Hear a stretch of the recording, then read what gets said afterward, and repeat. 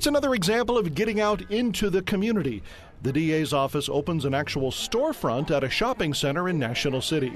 The idea is to get services to places where people live rather than making them come to county offices.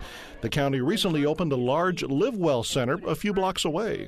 Law enforcement needs to address the underlying issues that lead to criminal behavior. That includes poverty, lack of educational opportunities, substance abuse problems, and of course, mental health treatment.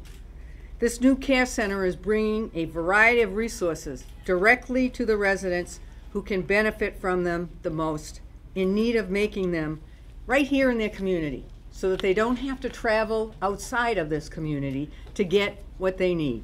This is a warm, friendly environment for people to come in and get the community services that they need and certainly deserve. I'll be looking forward to using this care facility just to maybe have a group here sometimes, because we have a lot of open space.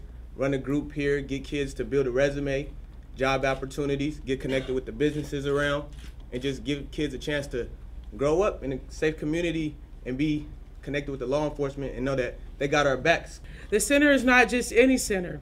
It's a center that cares, a center that's going to fit us, our needs, and understands the diversity gaps and concerns within our community.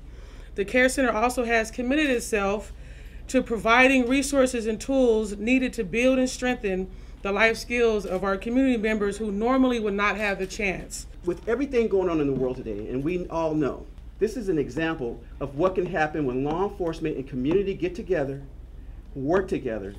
It can't be any more powerful than that. Services for veterans, community youth court, and inmate reentry services, among others, will be provided at the storefront.